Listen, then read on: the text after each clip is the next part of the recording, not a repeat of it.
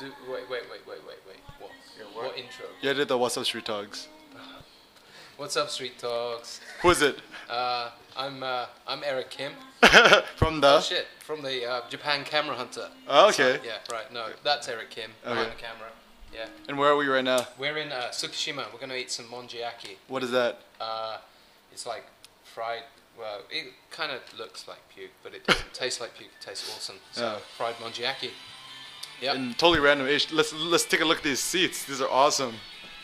Hey, open up the seat real quick, Mike. Whoa! Why they do that? So that your clothes and shit don't smell. Oh yeah. Okay. Anyways, take a seat, Mike. And it's Japanese efficiency at its finest. Oh, nice. All right. So, Mike, would you like to introduce yourself to the viewers out there? My name is Mike Nguyen. When people ask me where I come from, I say I come from my mom's hole. And so after you came out of your mom's home, tell us how you got interested in photography. How did I get interested in photography? Were you taking saw photos the light. out of the hole? You saw the light. Well, oh yeah, Nama. Nama, Mitsu. How did I get into photography? Yeah. Like in general? Well, I took some classes in college. I was a graphic design major, so photography's interested me for like a good 10 years now. Mhm. And starting out, I always took like, you know, the stereotypical shit, like flowers and like, you know, mountains and crap like that. HDR? What's that? You ever doing the HDR? No, HDR. I stayed away from the HDR Oh, stuff. okay, But, good for you, man. But yeah, and then I just eventually kind of like grew out of that and tried to get into like deeper stuff. So, when did you discover, more of a street photography, portraiture, a lot of the photography you do now? Well, ever since coming to Japan, right, you know, like Tokyo is like the photo mecca of the world. Yeah. And I started Flickr, and just through Flickr members, I met a lot of people, like Bellamy here and like Charlie Kirk and amongst like other Japanese photographers. And after like seeing their work, I just realized like I got so much to learn, you know. So I started like just kind of absorbing everything, going to exhibits, checking out books, and like reading your blog. Oh, yeah. Yeah. So yeah, and it's just like, you know, there's just so much to learn. So, talking a little bit about, you talk about coming to Tokyo. So you're originally from the States. So can you tell us a little bit about, your background in America and why you decided to come to Tokyo and... Well, I'm from the Bay Area. Yeah. Yeah. Yeah. Hey. Domo. Hey. Grew up there, went to school in Santa Barbara, studied graphic design, worked at doing graphic design. Oh, you didn't come by yet. Come by. Come by. Cheers. Cheers. And I was just kind of bored as hell in the Bay Area. I mean, it's a nice place, but it's like boring, but in a nice way. Like, you know, I want to eventually settle there perhaps, but being a young guy, and male, single, in your 20s is like, I want to go somewhere more exciting. Yeah. And for graphic design, like my top 3 cities in the world would be New York, Tokyo, Stockholm. And I mean, I can go to New York anytime, and I met some Japanese friends when I was in college, and they were like, come to Tokyo. So came to Tokyo to kind of study more graphic design here. So you've been in Tokyo for about 5 years now. 5 years, yeah. So, how do you think your photography has changed and evolved over time? Changed a lot, really. Actually, I mean, I started, like I said, you know, just taking like the traditional, like pretty pictures of like mountains and flowers and stuff. Yeah. After coming here and seeing like a lot of other people's work, I realized there's so much more to photography. And so now, like, my focus is more on street photography. It's something I want to focus more on. So who are some photographers that you relate with a lot, both maybe the masters and maybe more contemporary photographers? The masters, I mean, yeah, I admire, like, you know, the typical. I mean, Cartier-Bresson, I think there's a lot to learn from him, even though his work may be a little bit dated these days. But like Winogrand, I like them a lot. Contemporary guys, Trent Park, Nick Turpin. But I think the one street photographer I think I would probably want to inspire to be like the most, I'd say Elliot Irwit. There's a guy in Japan, Junku. Oh yeah, Junku. Yeah. Love that guy. Yeah, that guy's awesome.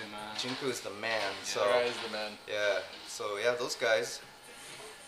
And so we had a conversation a little bit earlier about being addicted to Flickr and the likes, the fave whoring. fave whoring.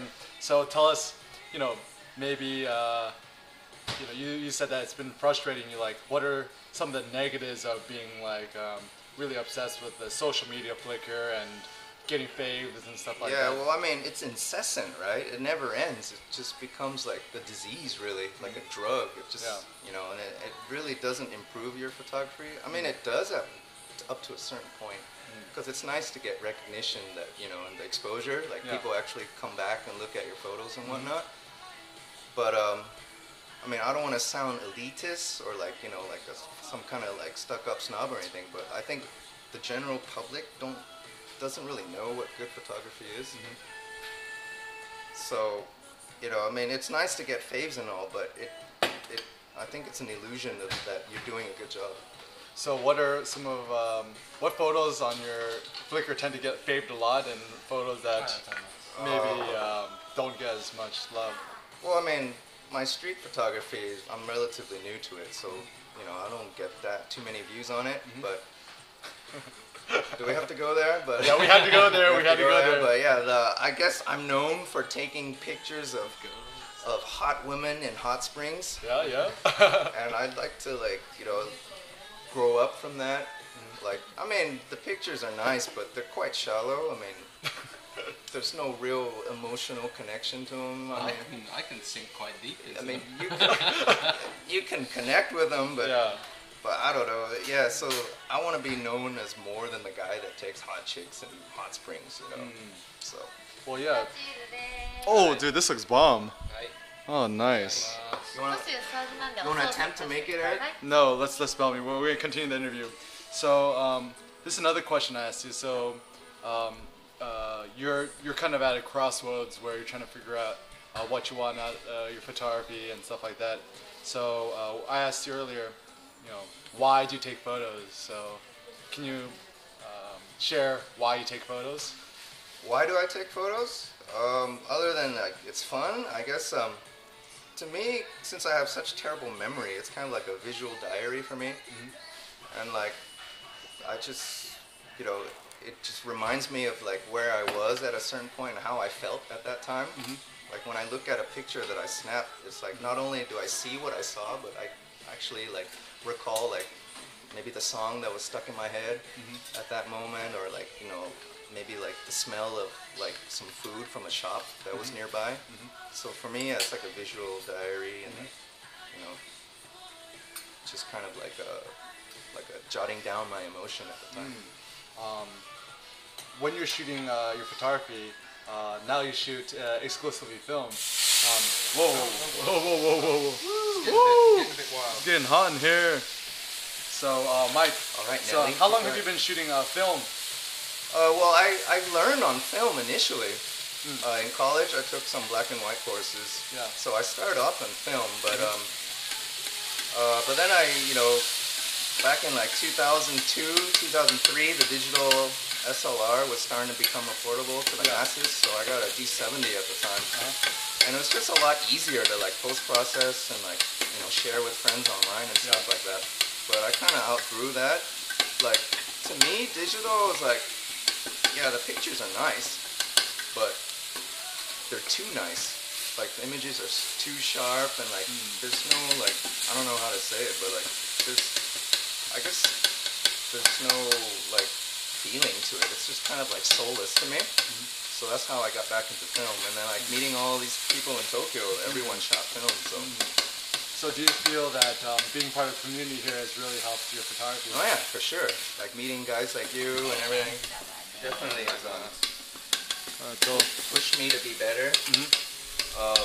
When Charlie was here, I used to go out with him all the time, and like not just shooting with him, but even just like smoking, talking about photography and like what we want to do. It's helped me a lot. And so you've shot film, you've met all these other guys. And you also went through a period where you had like a ton of film cameras. Why don't you share us that experience and maybe what you decided to just stick with in terms of shooting with now? I've owned about 15 film cameras at one point. And right now I've I still have maybe 5 or so, but the two I use the most is my Leica M6 and a Rolleiflex SL66. They're just the two. I think those are the only two cameras that I feel are like kind of like a part of me, like an extension of my hands. So those are the two that I stick with now. It's interesting shooting with you know, medium format versus 35 mil. You know, of course the cameras are much different in terms of how they respond, and you talked about how shooting with a medium format makes you slow down a little bit. Yes. You know, street photography is mostly with the 35 mil, and Right. you know, your portraits are more with your medium format. Can you share a little bit about the difference between shooting with, let's say, your Leica and shooting with your Rolleiflex? Well, yeah, with the Rolleiflex, you know, because I have some issues with it, but it really forces me to slow down and like think about my shot a whole lot more. Also, the Rolleiflex is a 6x6, so it's square, so you got to think about composition completely differently. And my Rolei, it also has a bellows on it, so you can tilt shift, so you can play around with, like, you know, changing the focal plane and whatnot. Whereas when I'm shooting street with the Leica, it's just wide open. You know, I want to get as much in as possible. So it's a totally different thought process about framing and where to focus. What do you mean wide open? Well, I shoot at least around like f8 on the That's Leica. not wide open. You mean Oh, I mean, sorry, yeah. stop down. Yeah, stop down. Wide open more on the Rolleiflex side. Yeah, so, you know, yeah, the thinking about focusing and everything and the framing is completely different on with the two. Okay, and you know, thinking about you know, moving forward, what are some projects or things you'd like to focus on in your photography the next few months? Yeah, I mean, that's a hard question. It's something I've been struggling with for months now. Like, I look at, well, I'm trying to curate some photos for a website, and like, it's rather depressing looking at my photos now. It's just like, I mean, there's half decent pictures, like single pictures, but you know, in the context of a project, it doesn't really mean anything to anyone other than me. So I kind of want to focus on something like specific, like a body of work that I would be proud of to show to people, and I just don't have that right now, and I don't really know how to go about doing that. So it's something I'm struggling with. Yeah, well, I mean, it's I think it's a struggle that lots of us have, and I think it's quite common. But you know, we'll definitely help you with that. And you know, so last question before we eat our lovely. What looks like puke? This actually smells really good. It smells insane. It just looks really bad. It looks worse when it's done, actually. Yeah. It's still bubbling. Yeah. Yeah. And so, can you share? Maybe give a shout out to some people you like to, you know, give thanks to, or. Shout outs? Yep. Other than to my parents who brought me into this world, Yeah, the hole that I came out of. Yeah, yeah, Thanks, yeah. Mom. Thanks, Thanks, Mom. Mom. Yeah.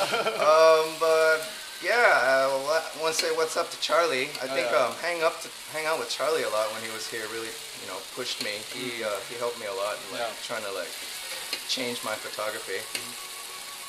And then like guys like you guys, Eric, Bellamy, and like Adrian, all those guys, all those drunken conversations we've had on Friday nights. Good times. Has really made me think a lot about, you know, photography being, you know, more than the shallow, you know, like things that I've been doing.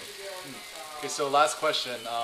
Question actually Charlie asked a lot is, what is one question that no one's ever asked you, but maybe you wish someone asked you, and what would be the answer?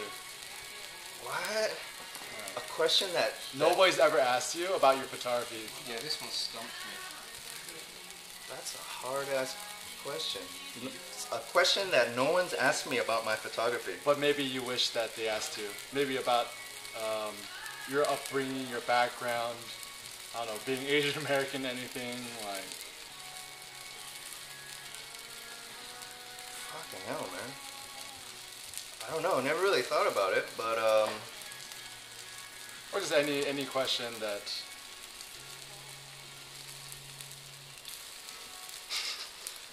I don't know. What was your answer, Melanie? Well, why don't you ask him a question, Bellamy? You asked the last question for. Well, don't put me on the spot like that. I'll put you on the spot. Seriously, what? Ask him a question. Ask Mike a question. Yeah, last question. Yeah. Why don't you come out more often and take pictures, dude? Well, I think I can answer that. Yeah, like, I mean, it's fun and all when, you know, hanging out and stuff. We all have a good time and everything, but like I said, I'm still trying to find my own voice right now. Yeah. So I find, like, you know, going out by myself, I get more in touch with my emotions because, like, I'm, you know, like, I'm just by myself and, like, I think a lot more about, like, what I want to do. So I think that's why lately I've just kind of kept a low profile and trying to find my own voice and concentrate on that. Like I want to, I mean, photography, you know, it should be about yourself more than anything. Like, when you see a photograph, you want to be like, oh, that's Mike's pictures, you know, like you can totally feel it, you know, and that's what I want. Like, I don't want to be a copycat. You know, it's a fine balance between like having influences and being a copycat, you know, so I want to like take in stride everything I learned from you guys, but also like, you know, put my own voice in it. Great answer and great question, Bobby. All right, thank you very much, Mike. Peace out. Peace out. Thank you, Eric. All right. Let's have some puke. And time to have some puke. Yeah. Monja.